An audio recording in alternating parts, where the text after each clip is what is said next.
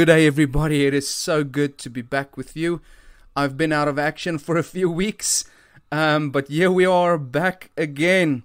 The title of this podcast is Coconut Christian. Now, I'll explain that in just a moment, but if you are interested in what bad Christianity looks like, or have been exposed to fake Christians, or you're wondering how Christians should be responding to the current woke culture, then stick around. Maybe some things will be said today that might be beneficial to you. It is Friday, the 5th of November here in Durban, South Africa. Weather is great. Can you believe it? 2021 is almost finished. Basically exactly 2 years since COVID hit the world. This is Fishing for Men with Mac, the name of this podcast, where we talk about worldviews, truth, and the Christian response to current issues. This is episode 68. Thank you to all those who've listened to it quite a few times. It doesn't sound like many, but it's quite a few hours of content and talking and research. But I see that it has just under 5,000 downloads on Podbean, and I celebrate that. Thank you for listening in, of course. Only listen in if it adds value to your life and if it adds value to your quest to figure out the big questions of life. Now, without further ado, let me start by explaining the title. Coconut Christian. Now, here in South Africa, I don't know if this is a form of speech or a metaphor used in the States or other places in the world, but here in South Africa, I've come across this idea quite frequently. If you're from South Africa, you would probably know what it is about. But for those who don't know, let me explain. So there's a different culture between African black people and white Western people. In South Africa, there's a cultural difference between African black people and Afrikaans white people, the Afrikaners, the guys who sort of implemented apartheid. There's definitely a cultural difference, and I'm not going to say the one is good and the other one is bad. There's just a difference, and I don't believe there's anything wrong with cultures being different. I think differences should be celebrated. I think it's something cool that we need to hold on to. You know, the Zulu culture is different from the American Red Indian culture. It doesn't mean the one is better than the other. It just means that they do things differently. They like different things. They do different things. Now, of course, in South Africa, racism has been an issue, and some people will stretch this further than it needs to go, but let me just bring this together. So when an African befriends white people, white Western people, or Afrikaans-speaking people, or start adopting white culture, in other words, he start behaving more like according to the white culture, his black African friends would often call him a coconut. Now, why a coconut? Well, a coconut is white on the inside, but brown on the outside. Now, do you get the gist of that? I hope you get the gist of that. So, it's almost the type of critique that black folks would give their black friends who act like white people, who adopt too much of the white culture. Now, the metaphor is essentially saying, you look like a black African on the outside, but on the inside, you are like a white Western man. Okay, now for some people, this is obviously something that carries bad connotations. You know, the idea that you are an African, but you act like a white Western person. So, can you sort of, as I'm saying this, make the connection to Coconut Christian? Now, when I say Coconut Christian, I'm talking about two types of Christians. You need to listen up carefully to grasp this. Firstly, those who are Christians inside but don't look like it on the outside. That's one type of Christian. And these are usually Christians that I call coward Christians. They deeply believe that Jesus is real, that God is real. They believe in Jesus. Hey, they probably even go to church, but they won't stand up for truth. When people criticize Jesus in their presence, they won't really say anything.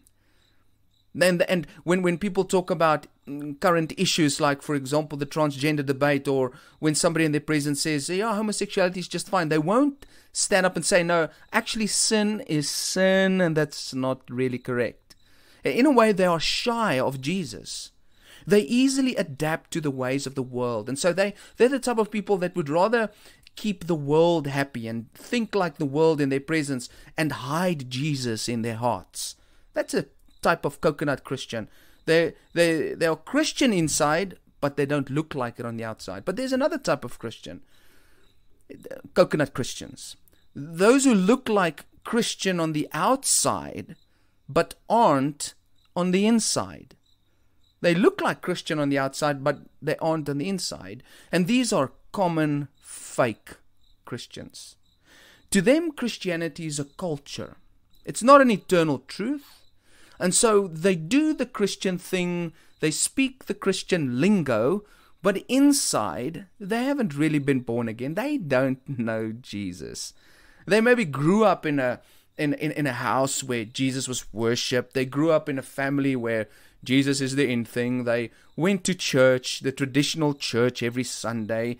But, when it comes down to it, Jesus isn't real to them. And when they reach a point in their lives where they really have to test to choose between Jesus and what they feel like doing, they usually choose the way that they feel over Jesus. You won't really see this type of person read his Bible privately or pray in private, because Jesus is non-existent outside of public eye. But in the public, they will say, yeah, if you ask them, what are you? They will say, no, I'm a Christian. But if you look at their lives differently, they are not. Now, keep these ideas in mind. I'll go back to them and just tell you what sort of stimulated me into doing this podcast. Let me give you an example of one of such people that came across in my life to give you sort of the scenario. So my boy had this friend at school, and when I say school, I'm talking about pre-primary school, that kept on saying things like, boys can marry boys, and he sang songs about kissing my boy. Now, if you're listening to this and you've got a boy, and your boy is 4 years old or 5 years old, and you hear about another boy at that age hitting on your boy, I don't know how you feel about that, but for me, that is a very big problem. Now, for many people in our world, they would say, well, what is the problem? Homosexuality is normal, man. It's part of life. Well, yeah, you see, this is where the issue comes in, whether you're a real Christian and whether you're not, whether you're a coconut Christian or not. Now, why is this such a big problem? Now, I'm going to just sketch to you my feelings and my scenario. First of all, I want my kids to know and understand God's creation design of male and female. I want my kids to understand that God created male and female to complete each other. Okay, He created Adam and Eve, not Adam and Steve. Okay, secondly, I've met people who practiced homosexuality because they were socially influenced at age 4. I've told you this before. The children are just highly they can be influenced so easy at age 4. What that kid is doing now could mislead my kid and alter the course of his life and cause him many problems later on in his life if my kid grabs onto that. The third reason, kids are highly influenceable below age of 6. Now, I've just mentioned that. I mean, they are like little sponges. They will soak up any form of influence. And I don't want influence around my kid that is not godly. Number 4, society is trying to normalize the abnormal, and I don't want my kid to be exposed to that type of wokeness already at pre-primary school. My kid's going to have to deal with this world for the next 70 years if God spares him those many years. He's not even 5 years old yet, and this is already pushed down his throat. This is already from another 4-year-old pushed down his throat. And fifthly, which is also a big concern, the school that my kids go to is a Christian school. Supposed to be. But now it seems more like a coconut Christian school. I mean, they call themselves on the website a Christian school, but the people who are inside the school are definitely not Christian. And so on the outside, you don't see what happens on the inside. Now, anyways, we also spoke to his teacher about this, and the teacher could also identify, yes, this is the kid that seems to be going in that direction. And eventually we met the parents. Not because of that. We just started not to confront the issue. We just, somehow or another, they crossed our path and we became friends. And I think it's because our boys are best buddies. Now, So we became friends with them. But in a few conversations with them, we started picking up what is going on. Because obviously if a kid at 4 years old is saying these types of things at school, then surely it comes from the house. And so these people, the parents, they say they are Christians. And once again, I know that you can pick up, they say they're Christians, but they're probably coconut Christians, right? So they say they're Christians, yet at the same time, they told us things like they teach their boy that, yes, boys can marry boys. It's what's happening in the world. But you know what, they would really actually like it if he does one day marry a girl. But if not, they will still love him and everything would be fine. And so what they're teaching their child is, don't worry, homosexuality is just as normal as heterosexuality. Male and females, fine. Female, that's fine. They're teaching him at age 4 this. Okay? But, it's their preference if he marries a girl. Obviously, maybe because they want, to have kids one day, grandkids or whatever. But, they're not really making this an issue. But they are Christian, by the way. We told them what we do. We make disciples. And they sort of said, that shouldn't be done. Nobody should be, you shouldn't be going around telling people to become Christians. You shouldn't be teaching people the gospel. I mean, that's not Christianity is. That's not what Christians do. Now, we sat and listened to this, and what are you picking up? None of what they say comes from the scriptures. They cannot quote one apostle that said what they said. They cannot quote one verse, one line from the mouth of Jesus that supports what they say. In actual fact, I can guarantee you, and I love them, but I can guarantee you that they never read the Bibles. Yet they call themselves Christians. Well, what has happened? How did they end up here? How can you call yourself a Christian, but you don't hold the worldview and the teachings and the truths of the Christian scriptures? Well, they don't want to deny Christianity. That's for sure. So they will always say they're Christians because it is maybe part of their past or it's part of their roots. But they believe the public opinion should direct their truth. That's essentially what it is. And I picked that up very, very quickly. In popular social culture, transgenderism is fine and normal and should be celebrated. Homosexuality isn't sin, it is simply an allowed preference. And this is just one example in my life of a coconut Christian. And so what these people do is they've been so influenced by popular culture, by movies, by what is said out there, by what is debated at universities, that they've bought into the idea that what the Bible says is not really truth, or they don't even know what the Bible says. But what popular public opinion is, that is indeed the truth. And they've shaped their worldview around it. And their worldview is filtrated down to their kid. And their kid is trying to filtrate this into the mind of my kid. And so they claim to be Christian on the outside, but in the inside they don't really believe in Jesus and what he said. Because they don't even go check what he said. Now this is becoming more and more common. People believe in Jesus, but they also agree with the world. They also agree with popular opinion. I like Jesus. I really do, they would say. But I don't agree with what he says. I like Jesus. I think he was a great guy, But to say that homosexuality is sin, to love somebody of the same sex, is God condemning that love? You get where this is going. What Jesus says is fine, as long as it doesn't oppose popular social constructs. As long as Jesus agrees with my transgenderism and he agrees with my ideas of sexuality, then everything is fine. Now let me be frank. This is the worst type of Christianity. When people call Jesus Lord but don't do what he says and rather choose to do what the world says, that is a big problem. That is the worst type of Christian. But how does this happen? How do people end up here? How do people end up being such a mixed breed, half Christians? I submit to you that this has been God's biggest problem with his people since the beginning. Let me give you 2 examples. And it's interesting how this falls in line with my experiences and what I've been teaching the church in the States over the last few weeks.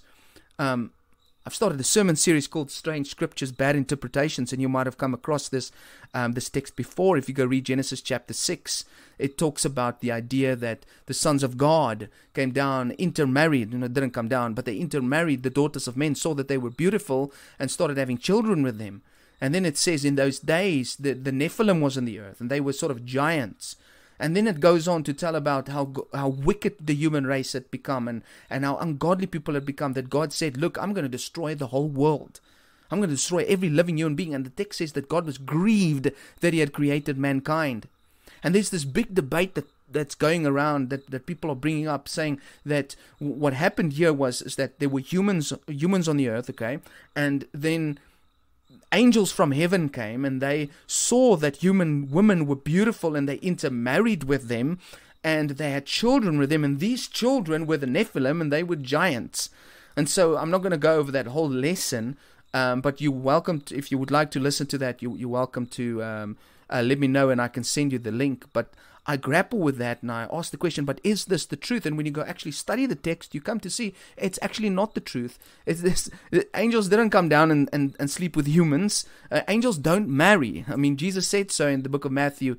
I think it was in chapter 22. So, in any case, so what is going on here? And if you go a chapter earlier, you go to chapter 5 and chapter 4 and chapter 3, and you go see what happened. This is what happened. If you remember the story of what happened in the Garden of Eden, and after the Garden of Eden, God allowed Eve to get pregnant, and she had 2 boys, right? Cain and Abel. The one killed the other. What was his name? His name was Cain. So if you go read in Genesis chapter 4 and chapter 5, you read the story about Cain. And then you see that Cain was kicked out from God's presence. He had to leave. He had to go away.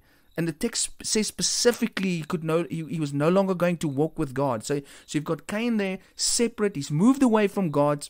He's moved away from Adam and Eve. He's gone on his own. And then you read just after that Eve gave birth to another boy, and his name was Seth. And then the text says that when Seth started to increase, then people began to call on the name of the Lord. In other words, people started to worship God. So what you have is you've got 2 groups of people. You've got the children of Seth living with God, walking with God, worshiping God. And then the other corner of the world, a distance away, far from the garden, the text says, east of the Garden of Eden, you have then Cain with his family, and he's been excluded from God's presence.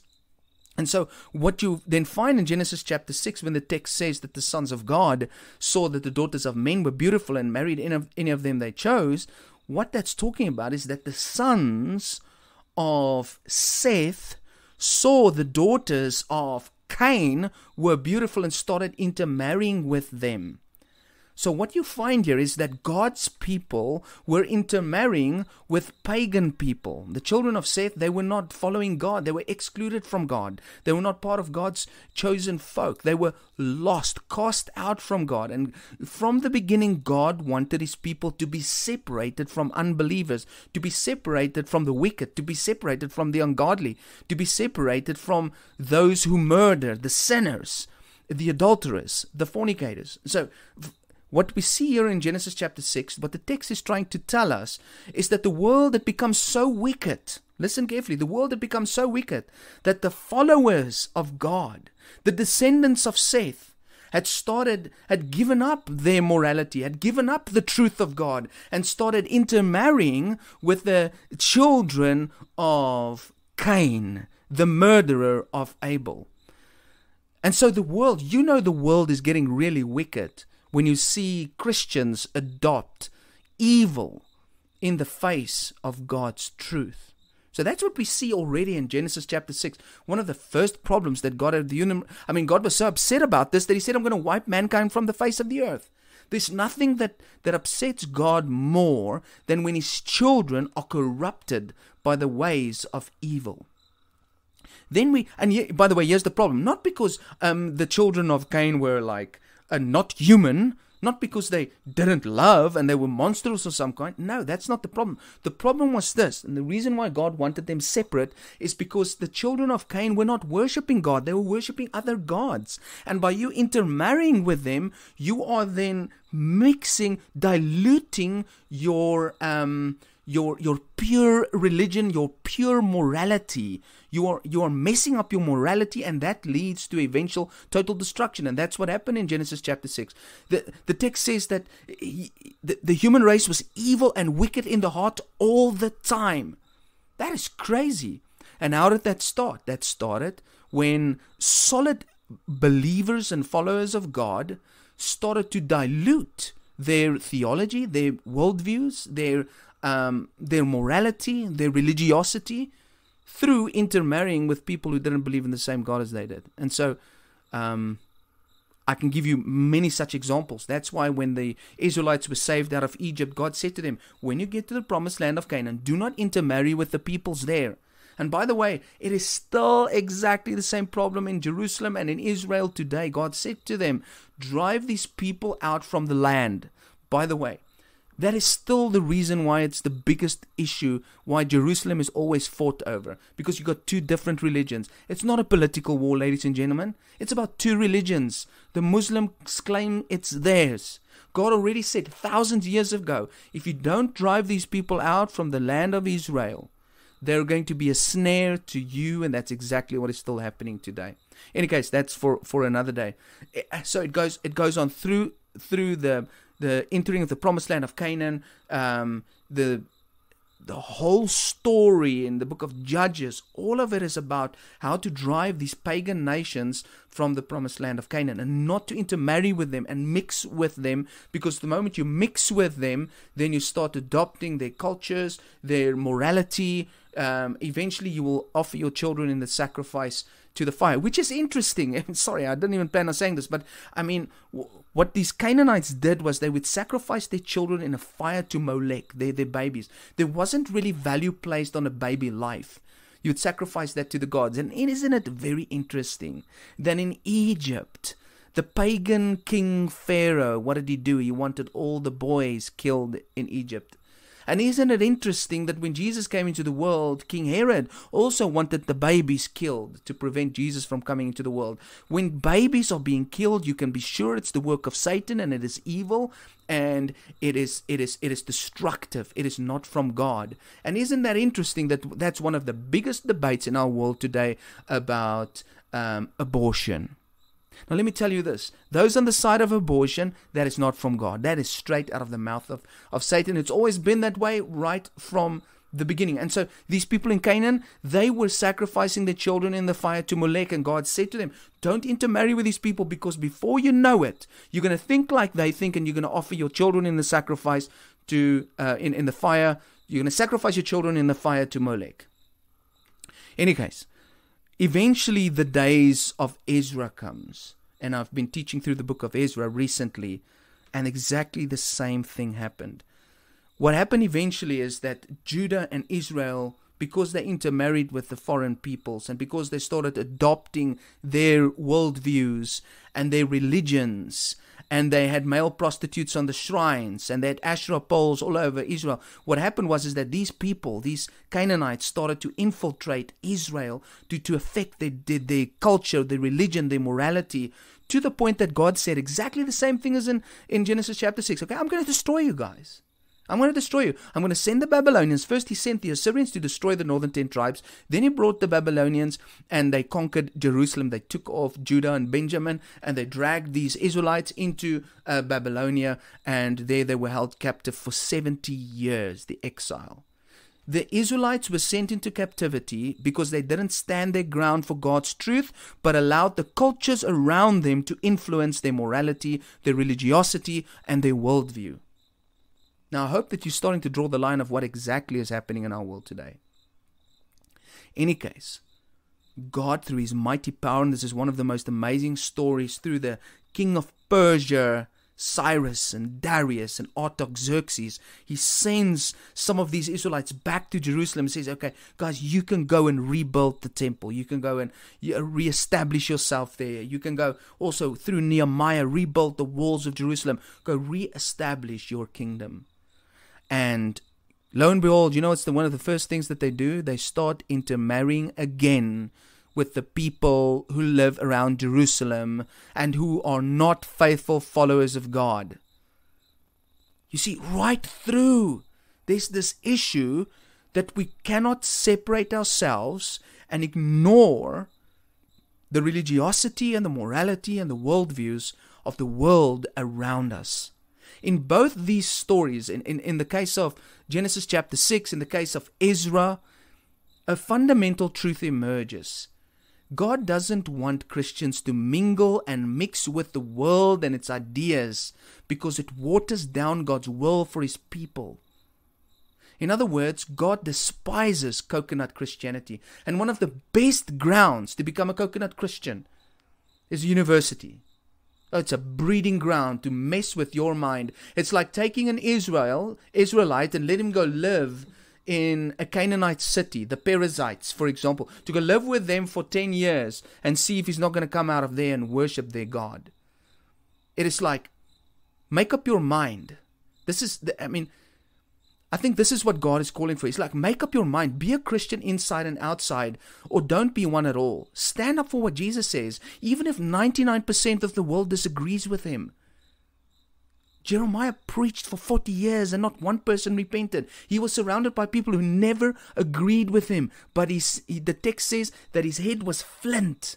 He would walk through a wall, but he wouldn't submit to the popular dominant culture that surrounded him. Or, so it's like, stand up for what Jesus says, even if 99% of the world disagrees with you. Or join the 99% of the world and keep Jesus out of your mouth and your life. But don't mix up your priorities and your allegiances. You cannot serve both God and the world. You cannot hold on to the teachings of Christ and the popular teachings of society. Ladies and gentlemen, the world is going crazy. It's going crazy. And I think the craziness is starting especially in the States. Men are not men anymore. And I heard last week in a lesson that apparently this week they launched the first passport where the gender is non-binary. The first non-binary passport in America. They've just legitimately, the government of America has just legally stated that the government believes that human beings are not separated between male and female. You can now be they, there, I don't know what else. But male and female is no longer the truth. It's no longer the norm. So men are not men anymore. Women aren't women anymore. Homosexuality has been normalized thoroughly. I mean, there isn't one. I mean, it's not even a strange thing to see homosexuality in TV shows. It's been normalized. Okay? Transgenderism is no longer gender dysphoria. It's no longer a problem that needs to be addressed. The family structure is now something unnatural that needs to be broken down or dismantled, as the BLM movement says. In the past, just 10 years ago, the nucleus of the family was important and most people understood that. Now most people are turning against the family structure, trying to dismantle it. Children can say what gender they are long before their brains are fully developed. And what do you think all of this is leading to? This is leading to a broken world. This evil is increasing. Our children will grow up in it. One day, cisgender will be strange to people. Do you know what cisgender is? Normal heterosexual relationships, male and female. One day, cisgender will be strange to people. People will find it strange when they see a male say, yes, I'm just a male. And a female say, yeah, I'm just a female. We're seeing the beginning of this. And homosexuality will be a normal part of all relationships. And as soon as all these woke ideas have been normalized in society, we will be living in a global Sodom and Gomorrah. Brothers and sisters, we are turning into a global Sodom and Gomorrah. And you know what happened there? God burnt down the abomination. But something else happened that was really good if you look at that story. The good was separated from the bad. The good that held on to the wisdom and the morality of God, they were saved from that destruction. Lot and his family, they could flee to the mountains. There was a separation between good and evil. And this is also why I say it is very good if the world becomes more evil and full of sin. It will force people to decide where they stand. Either we stay in the city of Sodom and be destroyed, or we move out from it and we will live. The more wicked the world becomes, the more coconut Christians will disappear. A wicked, woke, and evil society will force people to either be real Christians and be cast out, or to not be Christians at all and survive and live in a wicked society that leads to destruction. In other words, in such a time and place, the choice will be much harder for people. Choose Christ, be imprisoned, cast out, or killed. Or don't choose Christ, choose the world's worldview, live well in sin, but lose your soul and face God ultimately for your abomination. Now, what would I like to leave with you? Choose properly. Choose properly. In the days of Moses and the days of Elijah, God told the people, this day I put life and death in front of you, now choose. Either you believe and trust what Jesus said and his apostles said that walked with him, or you choose popular culture. But please don't mix up the two, because God despises it when you mix up the two. The worst thing for Christianity is coconut Christians. Go all in or go all out. Even if things don't make sense to you, trust God. We are finite. The scriptures are thousands of years old. Don't think YouTube and Facebook videos and people on the other side of the world know what they're talking about or hold the altar of truth. Truth is not created or established through democracy. Let that sink in.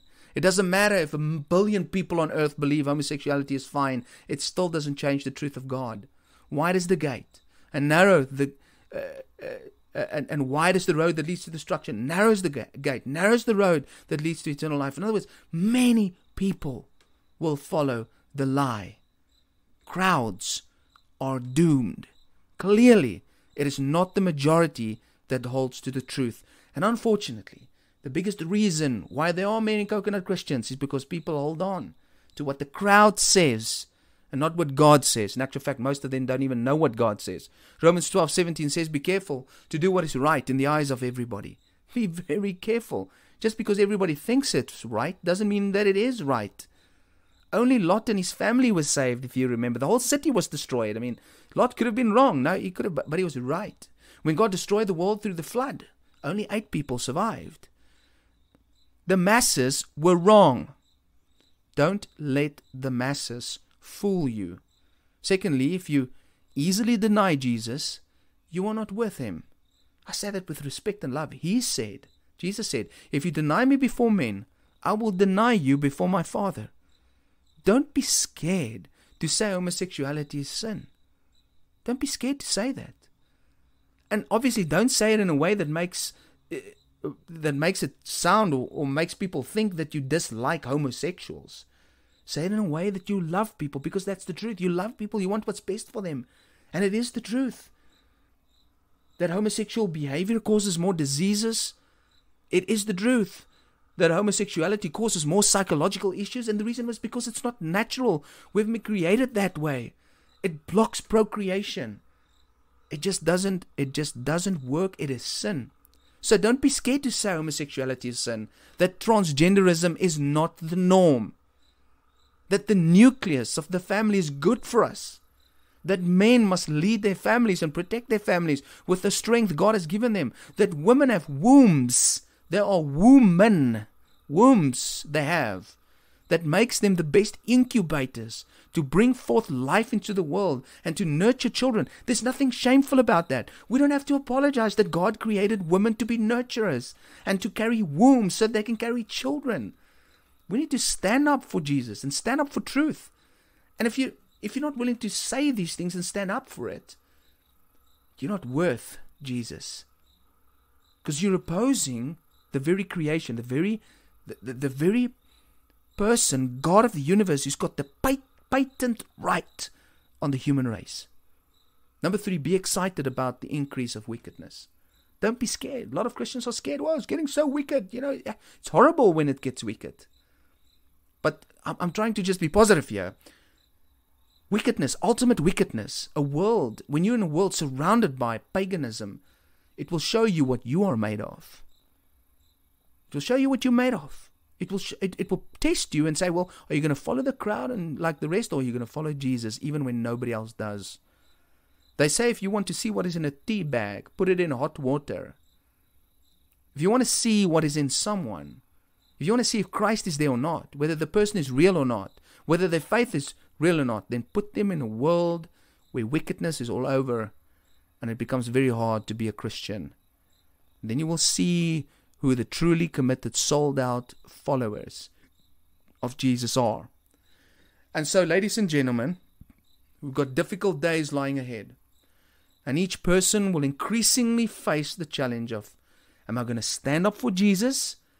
Or am I going to submit to popular culture and let that influence my morality and worldview?